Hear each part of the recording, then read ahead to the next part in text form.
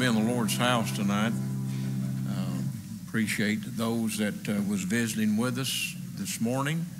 And as always, we welcome our group, our chat groups that join and watch live streaming. We welcome them to the service tonight. And good to see Sister Verna McLeod here tonight. Bless her heart, she's been through a rough time. And it's good to see her in the Lord's house with us. Let's stand up, take the church hymnal. Turn to page number 120, page 120.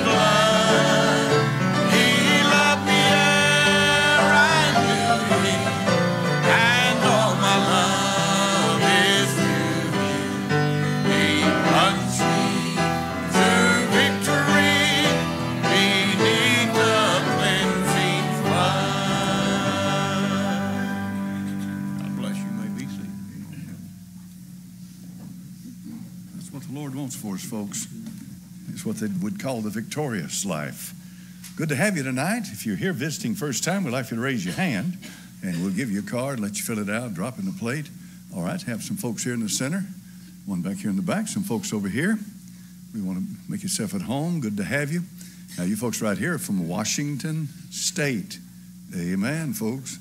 But as far as you can get, unless you're going to Alaska, and we're glad to have them with us tonight. You folks up here, where you all from? New Tazewell. Good to have you. Amen. And back here in the back. Yes, sir. Louisiana. All right. Well, good. Pray for the folks there in Florida, folks. Milton's bearing down on them now. It's a thing you can't imagine after what people have just gone through. Here comes another one. Amen. All right, brother.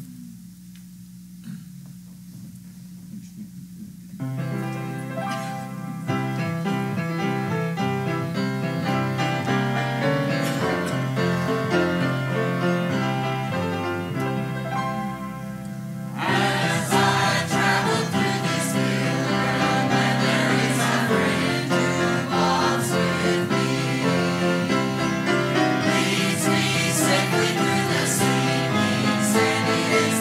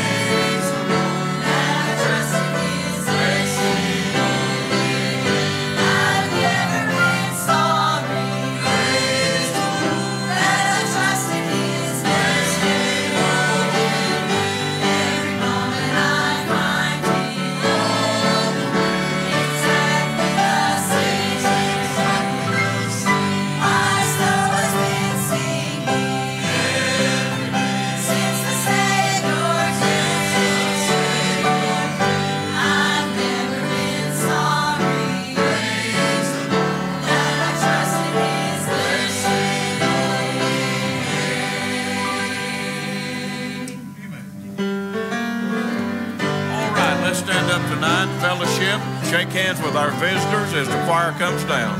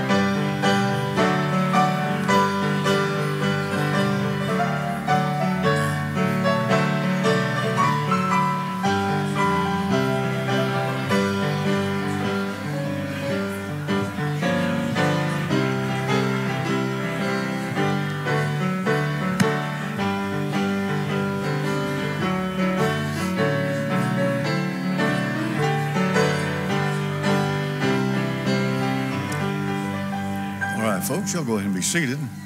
Let's have the ushers come up here. We'll take up the evening offering. Folks, I don't know if you're aware of this or not. I meant to mention this morning. Tammy Garcia's son has passed away. It's her youngest son in California. And I think this Tuesday she plans to go out there. So please remember her in prayer. This is just unexpected, out of the clear blue, and he passed away. So you can imagine how she feels tonight. Remember her in prayer, please. Tammy Garcia. All right, let's pray. Brother Barry, Mike Barry, lead us in prayer, please.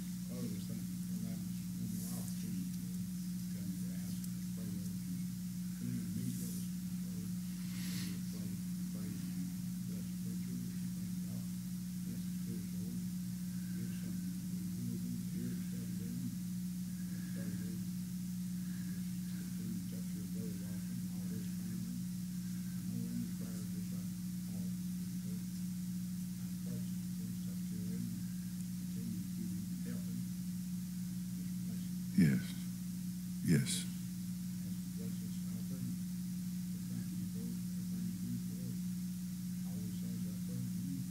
Amen.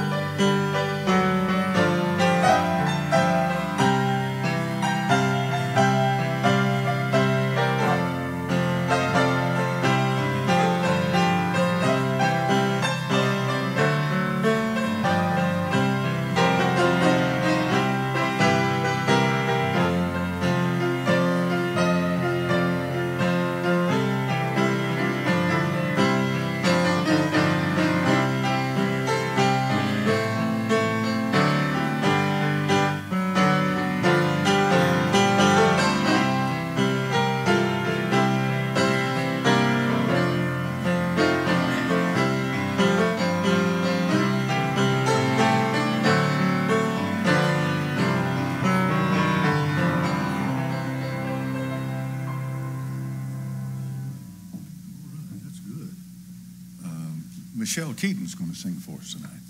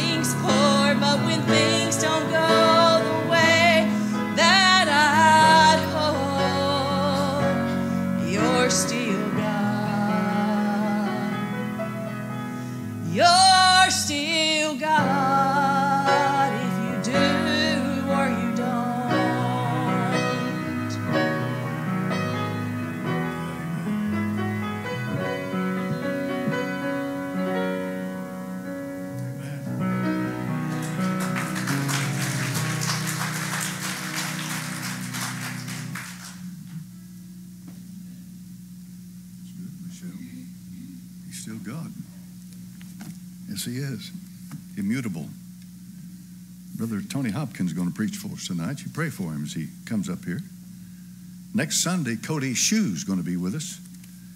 October the 13th, Brother Cody Shue, good preacher. We'll be cooking that day, so we look forward to having him in here. Hey, brother.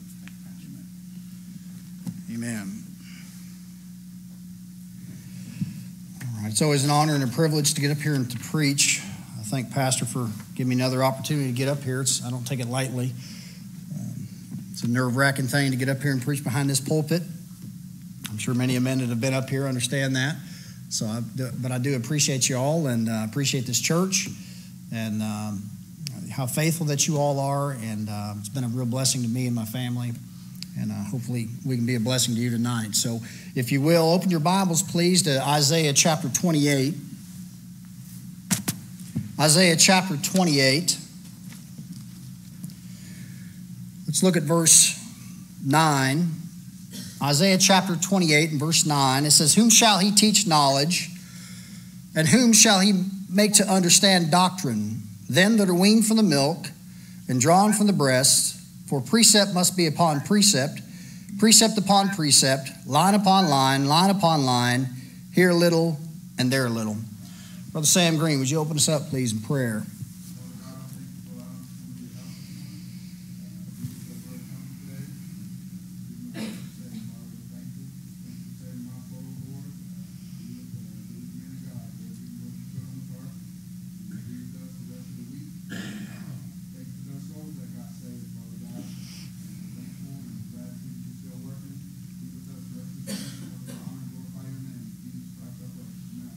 Amen. Thank you, brother. I find it interesting every time that sometimes messages kind of go together, and Pastor preached on Isaiah 61 this morning, and he preached a message about doctrine, and we're going to be preaching a message here in a moment about doctrine. It's always amazing to me how that works. But just some background historical information here about Isaiah. Isaiah prophesied in a time from about 760 BC to about 698 BC, which means that Isaiah, when he prophesied, he got to see Israel go off into captivity by the 10 northern tribes, that is, went off into 722 BC by the Assyrians. So what Isaiah got to see when he preached was a nation that was fully into apostasy. And so he witnessed certain things that took place in his day. And so God sent a man down by the name of Isaiah, as he did all the prophets, to preach to a nation and turn them back to God. And so Isaiah preached here, and he says, "To whom shall he make to understand doctrine?" And you have to understand doctrine is how that the Lord chooses to build some things in the Bible and build up Christians. And this title of this message is going to be called God's Building Program.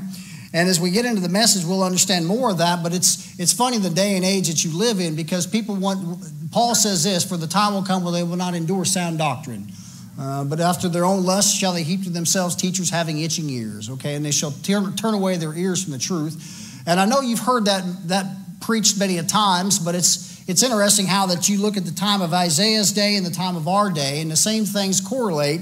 And Isaiah's here preaching to a bunch of people who are a bunch of drunkards, who have taken the words of God and they've cast them behind their back, and they no longer believe that what God says is true, what he said is going to come to pass literally. And so you're living in the same kind of a day and age in which Isaiah lived in. And so he wasn't exactly the most popular preacher, as all of the Lord's prophets were not that popular. Okay, and I'll just say this, if you're that popular, folks, then you're probably doing something wrong if you're not making some enemies when you go out and preach. And John Wesley, I was telling my wife this morning, every time he would go out and he would preach, or his boys would go out and preach, and they'd come back to him, and he'd ask them two questions. He said, "Anybody get saved?" And they'd say no. And he'd say, "Okay, did anybody get mad?" And they say no. And he said, "Well, then you have been called to preach." All right, so it's not exactly the greatest office in the world as far as Old Testament prophets, because many of these men were stoned and ridiculed for what they did for God. But because anytime you take the stand of God on this side and his doctrines against the world, they're not going to like what you have to say very much.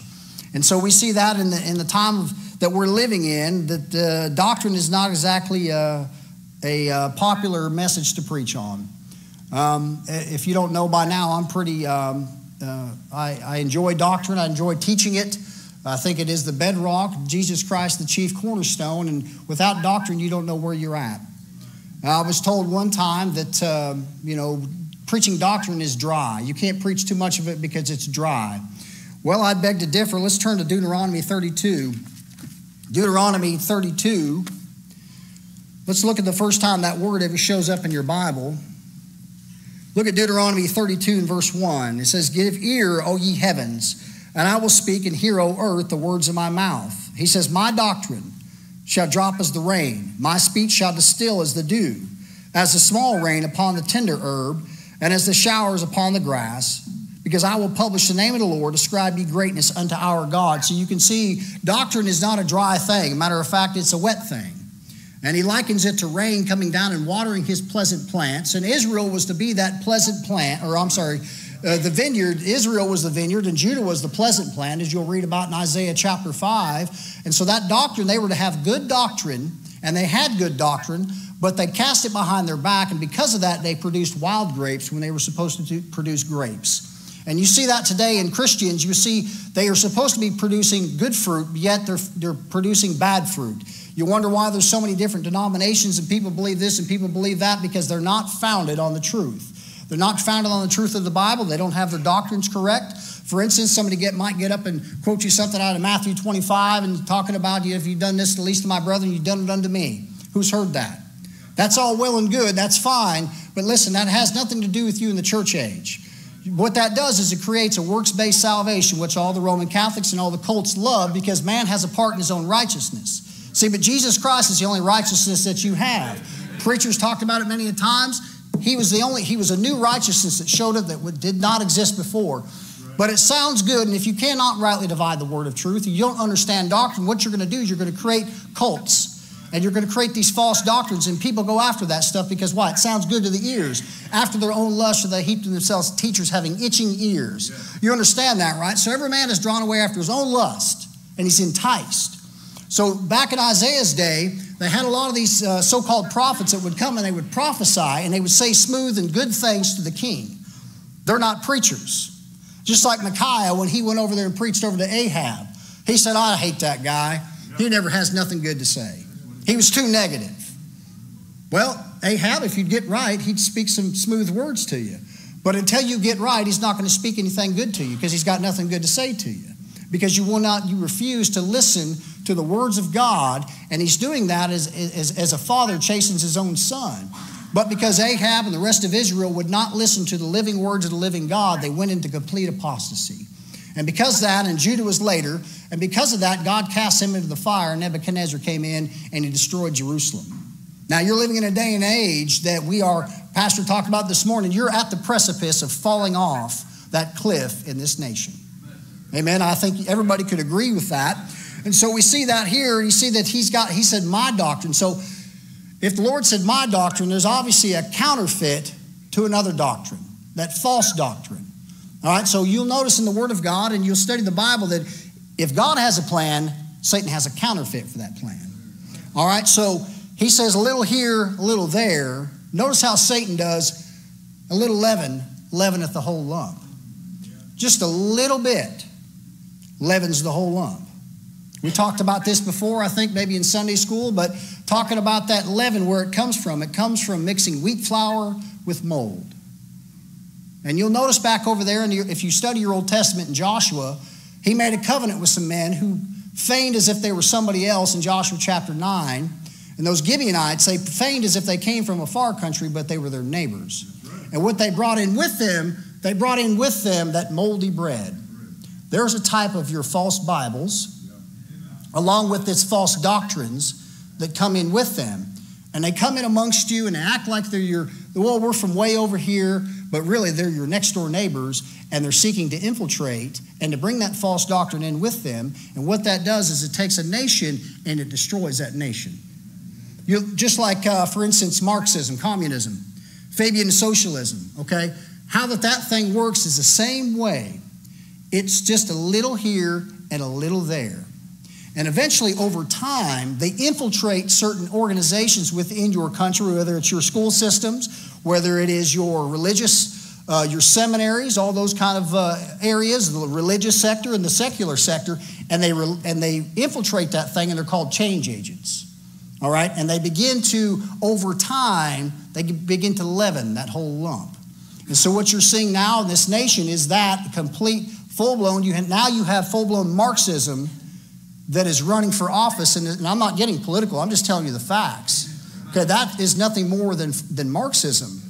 And it is a very dangerous leaven. But notice how Satan, he does things little here, little there. All right, so that's Satan's counterfeit to what the Lord is trying to do to build a Christian. Let's look at the text, though. Look at Isaiah 28. So I want to give you some points here in the scripture, and hopefully it helps you. He says, whom shall he teach knowledge, and whom shall he make to understand doctrine? Them that are weaned from the milk and drawn from the breast, so these are no longer babes. For precept must be upon precept, precept upon precept, line upon line, line upon line, here a little and there a little. So you see the first point, he starts small. The Lord does things small. You're living in a day and age, folks, where everybody's looking for the next big thing. Just like in Paul's day. They were always wanting to hear something new, some new things. What's the next big thing? And unfortunately in Christianity, it's really no different.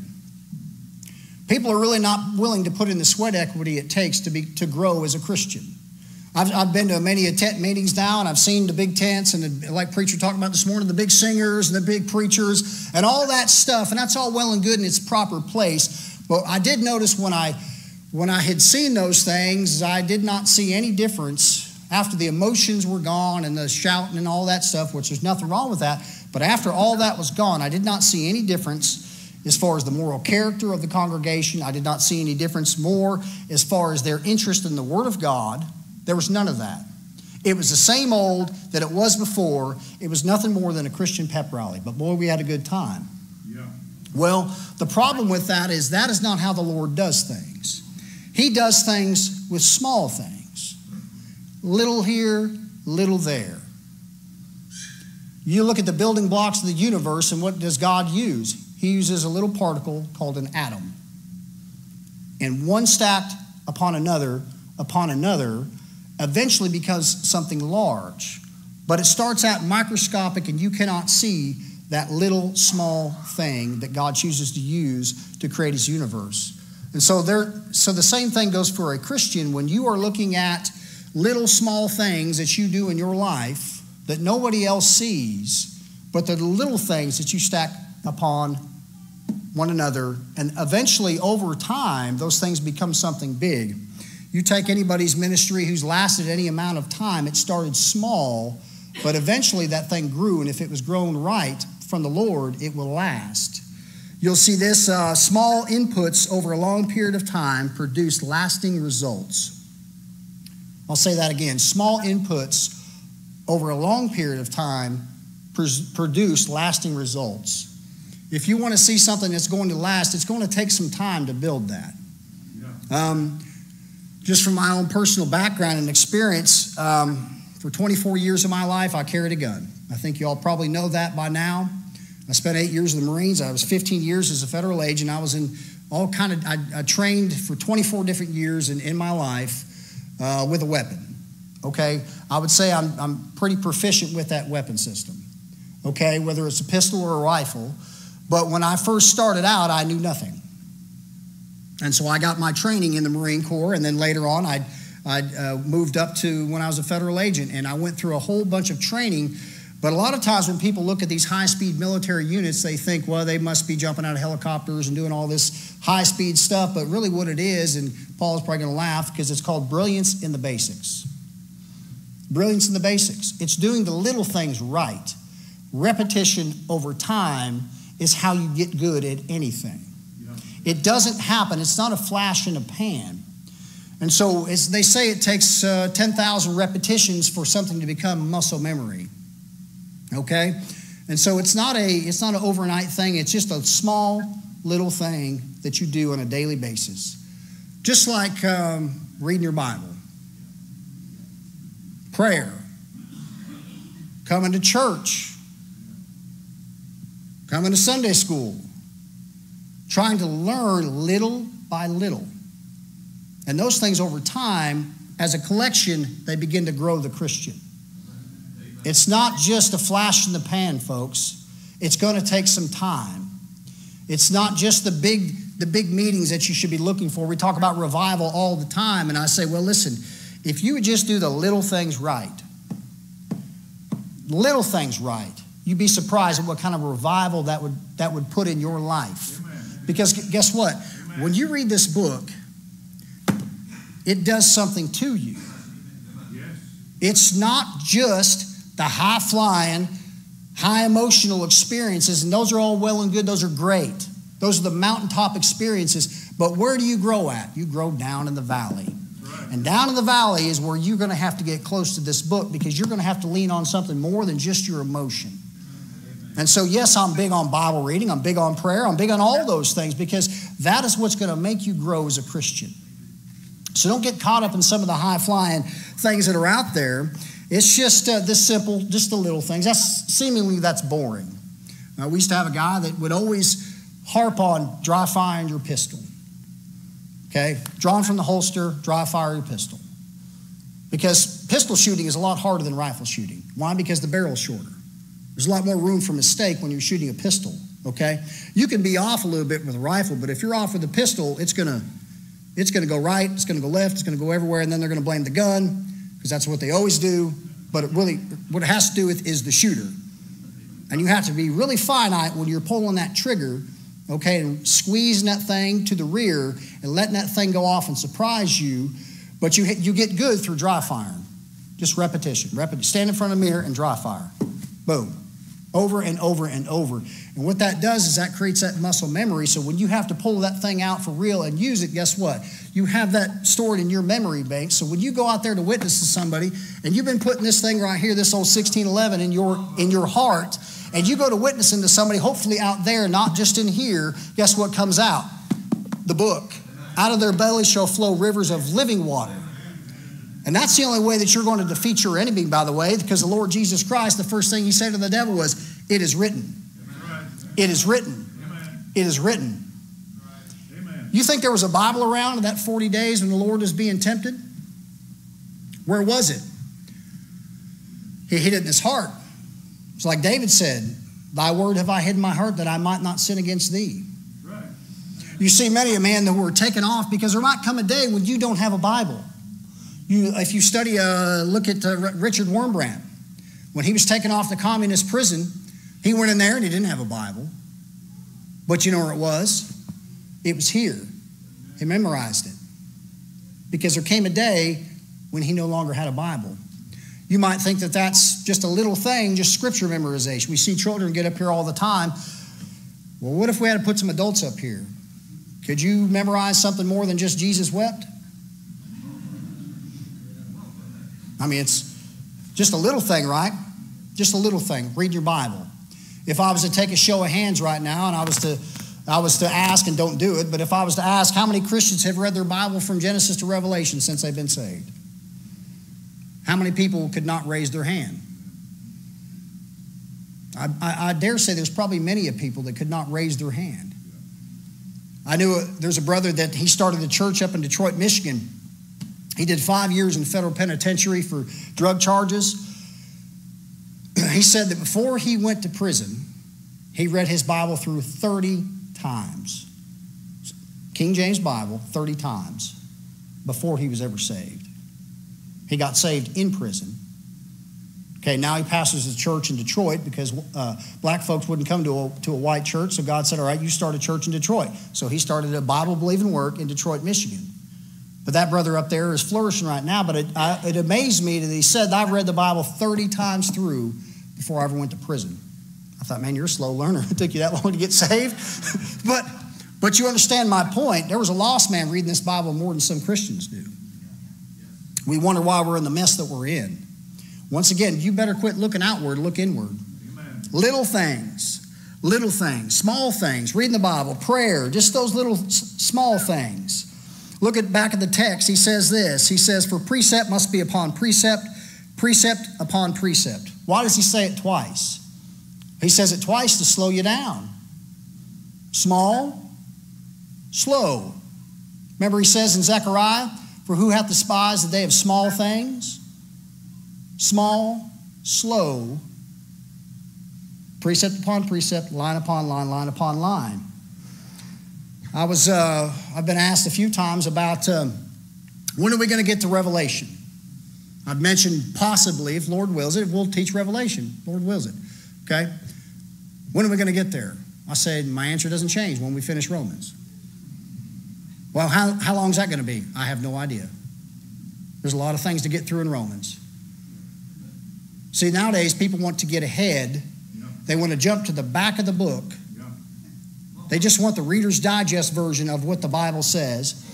And there's a method to the madness of teaching Romans before going to Revelation.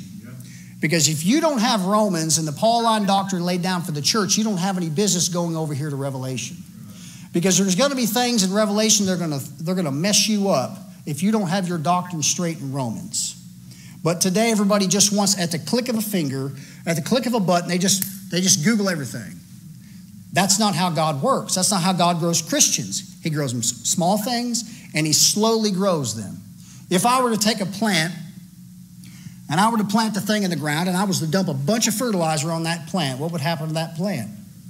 It would kill it. It would burn it up. Same thing, if I overwatered that plant, I would drown that plant out. Well, Christians are likened to trees and other plants and things like that in the Scripture. Well, if I was to take you and just dump all this information on you, what would happen is that you would get a head full of knowledge and you get burnt up real fast and you get burnt out. Because that's not God's way of doing things. But we're impatient, aren't we? We want it here, we want it fast, we want it now. But that is not the way the Lord does things. He does them slow, He does them small, He does them slow. James says, let patience have her perfect work. It's a hard thing to be patient, isn't it? It's a hard thing to wait on God. You say, I want to know this, I want to know. That's good. That's good to be zealously affected in a good thing, but you're going to have to give it some time. You're not going to sit there and learn this book in one sitting. He said line upon line, precept upon precept, precept upon precept. It's going to take some, guess what? It's going to take some repetition. He's going to do it slowly, and it's going to be at your own pace. He's not going to have you grow faster than you are able to grow. That's common sense. Amen. Some people have more grace to understand things than others do. Amen. But that doesn't make them better, as we went over this morning in Sunday school. But everybody has to grow at their pace. But it's up to you on how much that you want to grow. You want to grow as a Christian? Get in the book.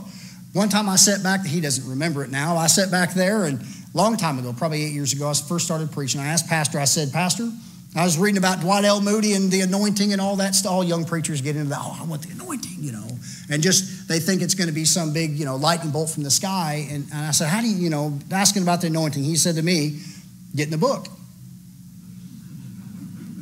That's what he said. I said, okay. I was already in the book. I got in the book more. All right?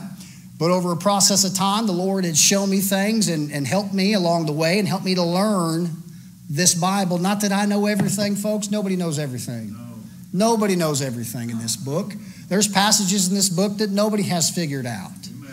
But Amen. Over a process of time, he taught me things about this Bible, about the doctrines in it and the importance of it. And I'm so very thankful for the Lord that He saved me, called me out from what I used to be and brought me to where I am now. And I'm able to stand up here and teach other people the Bible, which blows my mind because I know where I came from.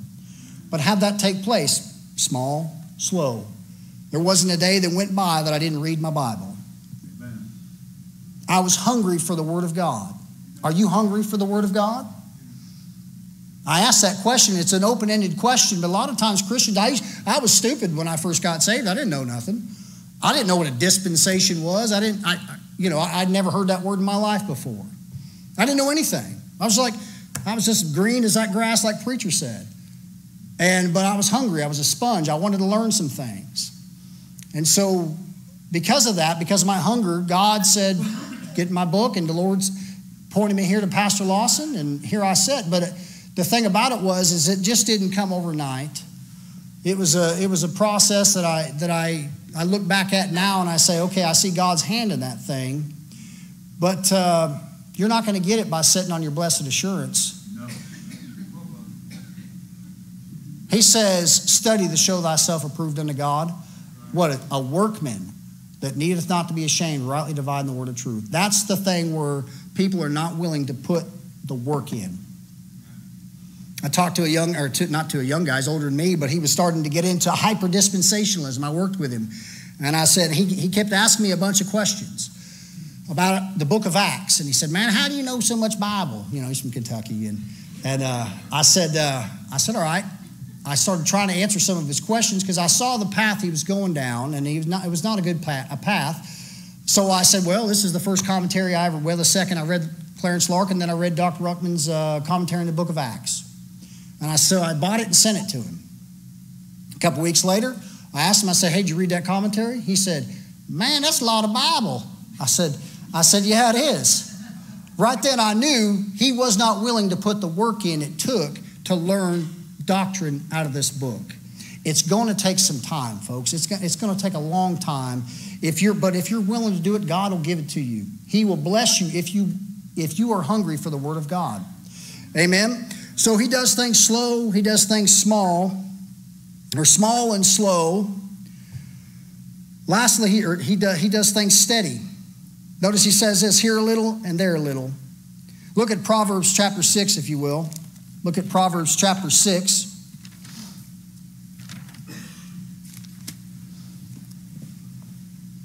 Look at Proverbs 6, verse 6.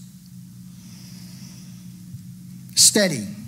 He says, go to the ant, thou sluggard, consider her ways and be wise, which having no guide, overseer, or ruler, provideth her meat in the summer and gathereth her food in the harvest.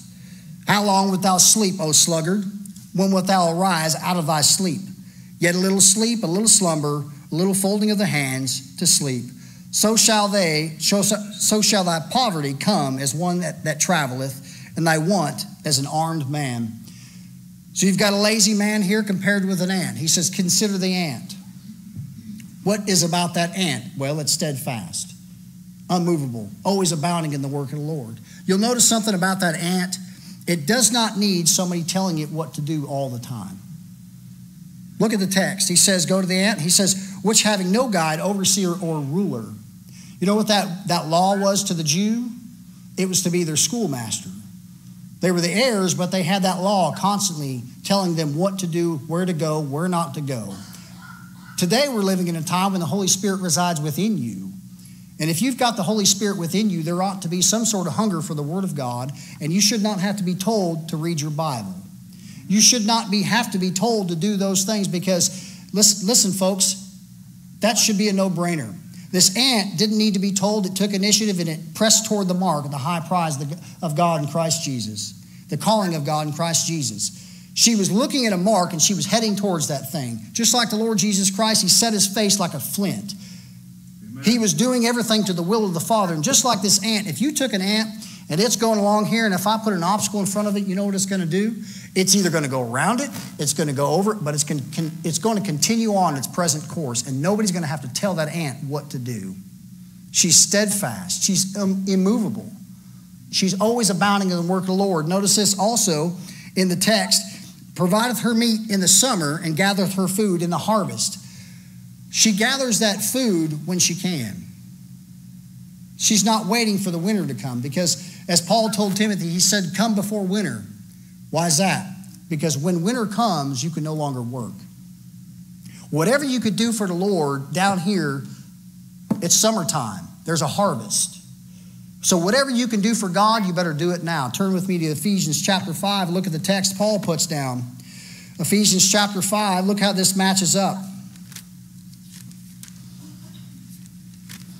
Ephesians chapter 5 and verse 14. Wherefore he saith, awake thou that sleepest, and arise from the dead, and Christ shall give thee light. See then that ye walk circumspectly, not as fools, but as wise. Notice the ant, she's wise. Redeeming the time, because the days are evil. Wherefore be ye not unwise, but understanding what the will of the Lord is. He says, redeeming the time, for the days are evil. There's coming a day that winter's going to come, and if you don't gather that food when you can, there's not going to be any chance left. See, there's coming a day that you're going to go up before the judgment seat of Christ, and that work that you could have done, you're done. Winter's here. You're up at the judgment seat of Christ, and the things that you could have did for Jesus Christ is no longer a chance. And you're going to wish that, I wish I could have did more.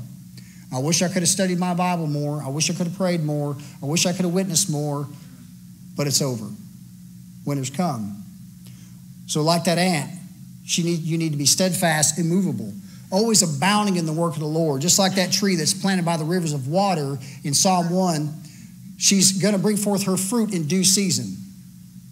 Well, Paul said, if you faint not, you shall also reap. If you faint not. But the problem today is what kills Christians the most is routine duty. It's the small things. It's the slow things. It's the steadfastness. That is what kills Christians, because you get tired of just that daily grind. Did you know the Bible's written like your life? Anybody love reading 1 Chronicles chapters 1 through 8? Anybody know what I'm talking about? If you've read your Bible, you understand you get through 1 Chronicles and it's just name after name after name after name, and you can't pronounce none of those names. The only one is Scorby, I think, could pronounce all of them. I don't know how he did that. But you get through them names, you say, man, you get through 1 Chronicles chapters 1 through 8, and you say, thank God. I can start reading something else I can understand again. Anybody? Am I the only one? Okay. So you get into 1 Chronicles and Ezra and some of those other pages of the Word of God, but he said, but man shall not live by bread alone, but by what? Every word that proceedeth out of the mouth of God doth man live. What's God doing? He's testing your character. Are you going to read that name? Or are you going to skip over it? I read all the Bible. Did you read all those names? You going to lie in church? A friend of mine, he was down there, and he was going to PBI down in Pensacola, and he was going on visitation. And he went out and knocked on the lady's door, and she said, young man, have you read your Bible from cover to cover? He said, at the time he had not. He said, what'd you do? He said, well, I lied. He said, yeah. I mean, how's that for a preacher to say, this lady's putting him on the spot? Well, yeah, I've read it cover to cover, and he had not. Taught him something, though, didn't it? Holy Ghost got on to him. Said, yeah, that's right, you're a preacher. Why haven't you read your Bible from cover to cover? Character. But by every word that proceedeth out of the mouth of God doth man live. Even the boring stuff, even the boring stuff. When you start reading about, in the book of Numbers, you start going through those things, and the candlesticks and the spoons and so on, and you're like, man. And it's repetition, repetition, repetition, repetition. What's he doing? He's testing your character. Are you going to continue on, or are you going to quit? I know that's boring, right? It is, but it's not. God's testing you. And if you'll push through those things, God will give you something on the end of that. If you have the character to push through. So there's steadfast and movable. He says redeeming the time. So when you have the time, you better make best use of that time. I spent 34 years of my life serving the flesh and the devil. So after I got saved, I was going to make sure that I was going to redeem the time that I do have left on this earth, to glorify the Lord and not my flesh, the world, and the devil. Now, I'm not saying I'm 100%. Nobody bats 1,000. But listen, you better take the time that you have. I tell some young guys, if they ask me about going to school, not everybody's got to go to school. I understand that if you're a preacher. But if you have the time and you don't have a wife and you don't have kids and you don't have all the other distractions and you want to learn the Bible, then you better use that time accordingly. Because there may come a time, guess what, when you don't have the time that you used to have. That's just life. Amen? Amen. So if you have that time, God's called you to do that, go do it. Do it when you can. Don't wait for the winter to come. So we see that. We see this small, slow, steady. And that process, folks, that process that God puts you through, it produces a product. What that product is a balanced Christian. He's not tossed to and fro with every wind of doctrine. You understand how to rightly divide the word of truth. You can understand truth from error, okay? You can understand certain things as far as not just doctrinal things, but having a balance in your life is important, because like Paul got onto the Corinthians because they were out of balance. Well, a false balance is an abomination to the Lord. And so the problem with the Corinthians was that they were extreme in one way or another. You had those on this side that were ready to divorce their wives and leave their masters and do all the things just so they could be like Paul. Because they wanted to run out there and be just like Paul. Paul said, abide wherein you've been called. Stay where you're at. If you're married, don't be divorced. Just because Paul was single doesn't mean you have to go be like Paul. Okay? If you're a slave, okay, you're under your master's yoke, remain a slave. Serve God where you can. Boy, that's, you talk about Christianity. And then on the other side of that, the Corinthians, you had all the liberals. They thought they were spiritual because they wouldn't judge sin. So there was no balance in Corinth, and that was the problem. That's why Paul's rebuking Corinth, because there's no balance. There ought to be balance. When you see some of these hyper and these extreme movements, it's because they lack balance. Okay, I talked about hyper-dispensationalism earlier. You got hyper-Calvinism. You got all kind of hyper movements. And what that comes from is not having a balance in the Bible.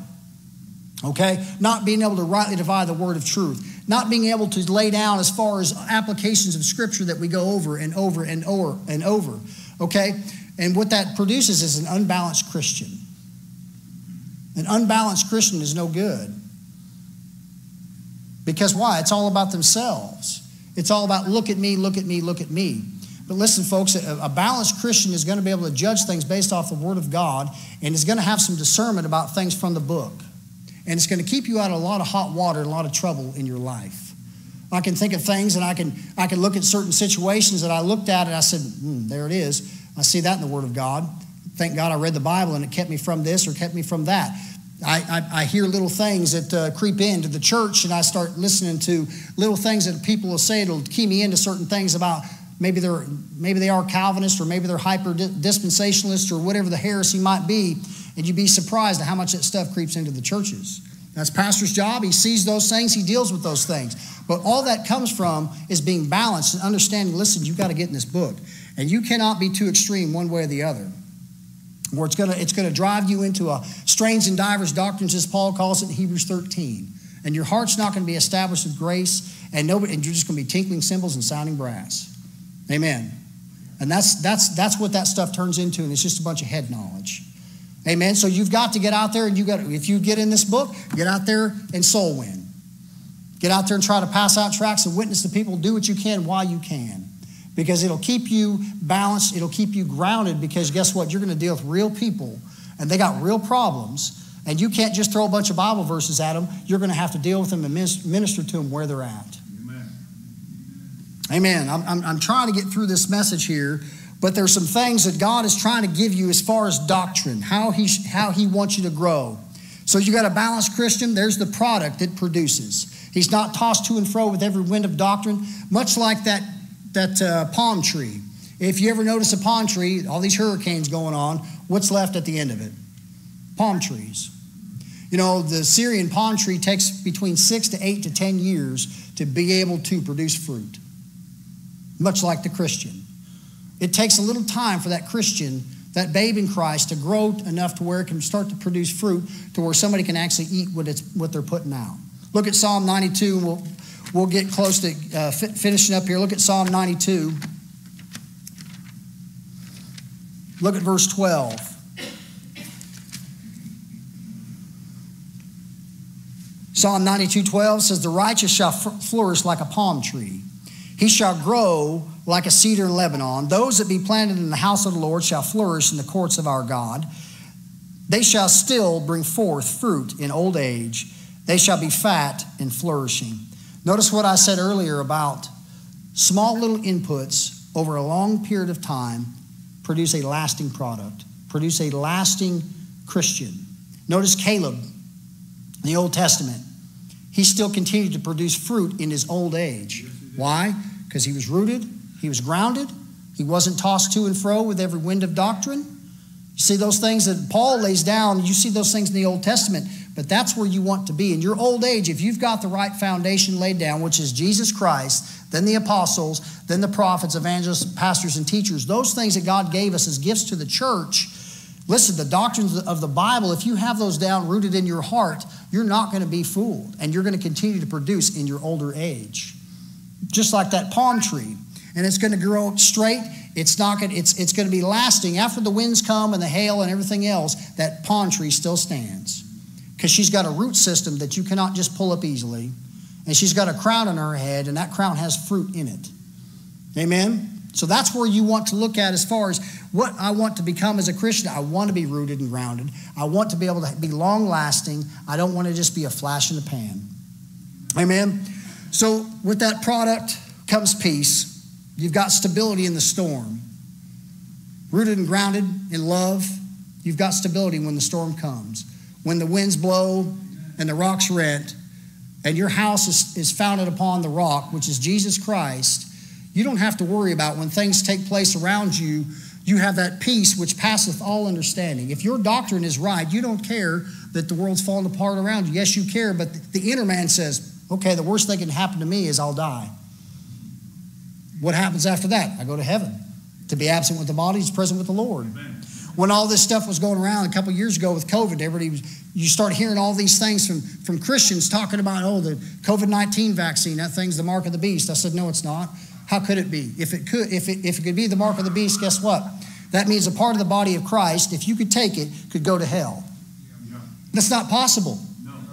Christ already took hell on the cross, all the hell for eternity, past, present, future, in a matter of about 3 hours. He took it on the cross. And he went down to hell, and the flames never touched him because he'd already taken it on the cross.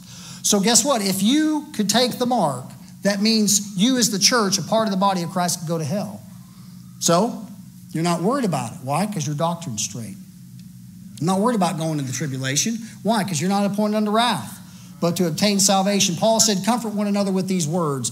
He said that right after he told the Thessalonians about the rapture. Amen. Comfort one another. It gives you peace. For God hath not given us a spirit of fear, but of power, love, and a sound mind.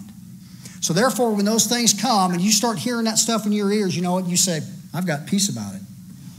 Why? Because I know where I'm going. Amen. I've got the spirit of prophecy. I know where I'm going when I die. I know how the whole thing ends up. I've read Revelation 22. We win. So if I get vaporized in a nuclear blast, well, praise the Lord. I'm going up. To be absent from the body is to be present from the Lord. And if you can have that mindset and your doctrines are straight, you're not going to be scared when things come around. See, Satan wants to get you there. He wants to paralyze you with that kind of fear, so you're afraid to do anything. So you'll just huddle up and won't come out and won't do anything. We just saw that, didn't we? All right? But if you have your doctrine straight, you don't have to worry about those things. Yes, you might suffer some tribulation in this life, but you're not going into the great tribulation. You're not going to the Daniel 70th week. That's for somebody else. Thank God for that. So, lastly, in conclusion, get in the book, please. Understand your Bible, read your Bible, study over it, pray over it. Just do the little things right. Just the little things. Quit looking for all the big things. And we'd love to see a big revival. Yes, we would. But if you would just do individually what you're supposed to do as a Christian, if you would just study, pray, pass out tracts, witness to people, you'd be amazed at how you could change the world. I'll end with this. One time I was preaching on the street corner down here in Gay Street. And I was preaching and I kept looking at a guy. And you could tell, and he's making eye contact with me and he's listening to every word I'm preaching. So as soon as I got done preaching, and there was 2 homeless guys behind me, and one of the guys I dealt with many times at Carm, so I knew him, but the other guy was cursing at me the whole time. He was mad, and it brings out the devils. It's a good time. So I was looking at this guy over here, and I got done, and I went over and I said, hey, how you doing? I introduced myself. He said, I just appreciate what you're doing. He said, these guys are always hanging out on this corner right here. He said, but your preaching made them leave. I thought to myself, man, if only we had some street preachers on every corner in America, how would that clean up some of these cities that are full of filth and vagrancy and everything else? Boy, I'll tell you what, the Word of God is quick and powerful. But you know what? That stuff doesn't work anymore. That we used to do those things. I tell you what, it worked that day. If it's not gonna get them saved, at least it'll get them moving. And that man appreciated that. And I thought about that and I said, man, if we just had more Christians just do what they're supposed to do, Not going out there trying to change foreign policy. You're not going to change foreign policy by preaching on the street or passing a tract out. But you might save a soul from hell. You might plant a seed. We just had 3 that were saved, what was it, yesterday? Obedience, little thing, just little things. All right, let's end there. Father, Lord God, we just thank you, Lord, for this time together. Just pray for the words that went out, Lord. I know that they will not return unto you void, but they will accomplish that which you please. And Father, I thank you for saving me. I thank you for calling me. I thank you for this church and this ministry, Lord. I just pray that something that was said will stick with somebody and it'll cause them to get in the word more and to get on fire for you. In Lord Jesus' name we pray. In Jesus' sake we ask it. Amen. Thank you, Pastor. That's good. Yes, sir. He gives you a lot of Bible. A lot of Bible. That's good. Let's stand up tonight. Folks, the Scripture will talk to you. And what I told you this morning, 2 people can read the same Scripture and they'll get entirely different messages from God. Not that the Scripture says something different, but what God says to you may be different because He'll talk to you from His Word. What have we got, brother? Page 354, I surrender all. Amen.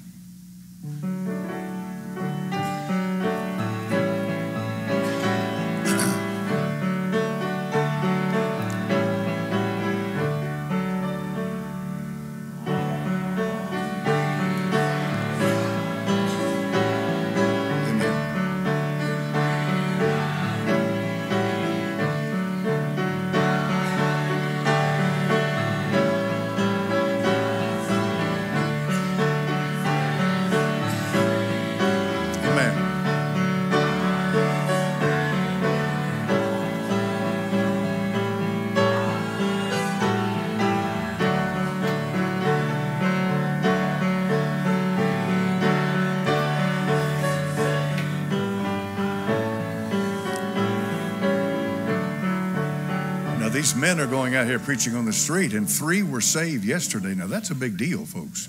This is God blessing His word. Amen.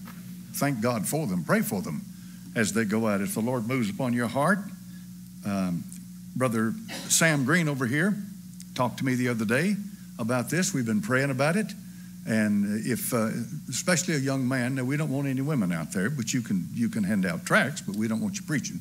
You preach at home, amen. But not out on the street.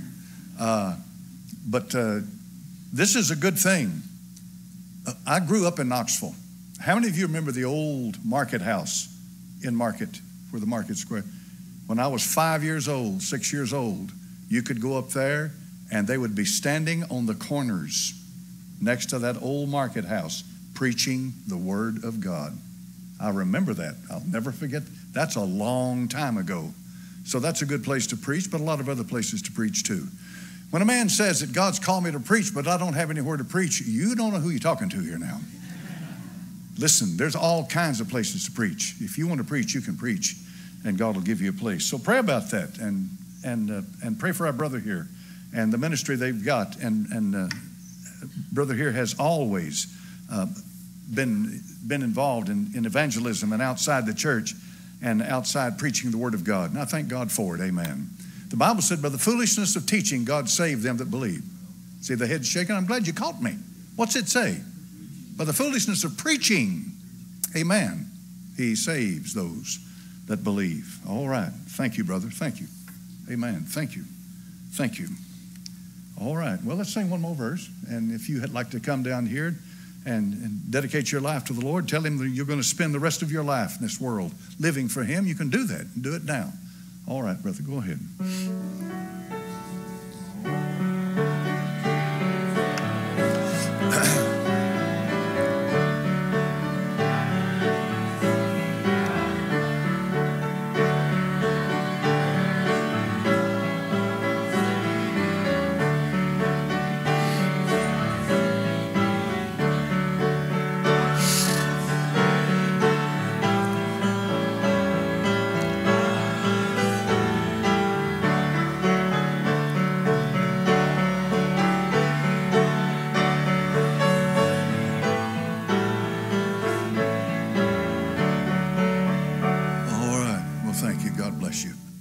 pray for the ministry. Now, this brother teaches Sunday school, the auditorium class here, every Sunday. And not only that, but you can get on the YouTube page, the church page, and all of the Sunday school lessons are posted on there that you can pick them up there if you can't make it here. And all this material's out there and it's available. And I'd use it if I could, possibly. If you need some study, someone to help you get started, he'll do a good job of it. Amen. All right, let's have a word of prayer and we'll let you go. We'll meet again Wednesday night at 7 o'clock for a prayer meeting. And we'd like to invite you next week. Brother Cody Shue will be with us. Don't forget Tammy Garcia. Please pray that God give her traveling mercies out to California. It'll be a rough trip, folks. This is her son. A rough trip. Pray that God will bless her as she travels there and back. Father, thank you, Lord. Thank you for the time we've had in your house today. Lord, we pray that you bless your word. It's your word that's powerful, all powerful. It's quick and powerful. And we pray you'd bless it as it goes out. May people with ears to hear, let them hear it. May they receive it into their heart, not their head. In Jesus' name we pray. Amen. Amen.